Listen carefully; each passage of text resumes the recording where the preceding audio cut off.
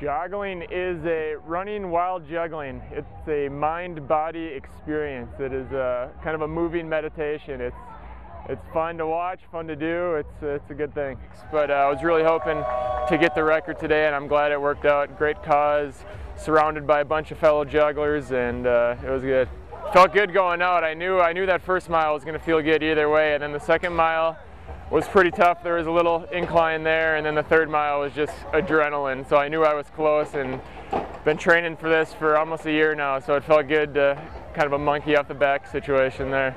One of the challenges that nonprofits face is creating awareness for all of the programs that they offer. And so by using juggling, it draws attention to the events that they're hosting and the races that we're running in, and helps the local public know about all the many programs that are available for cancer survivors, patients, and families. Oh, well, it's a lot of fun, and anytime we pass people, they're always smiling and say, hey, if I got passed by the jugglers, I better keep up the pace. So it helps motivate people, and so it adds a great energy to the race, and really adds to the whole element of survivorship, which is a big part of many of these races.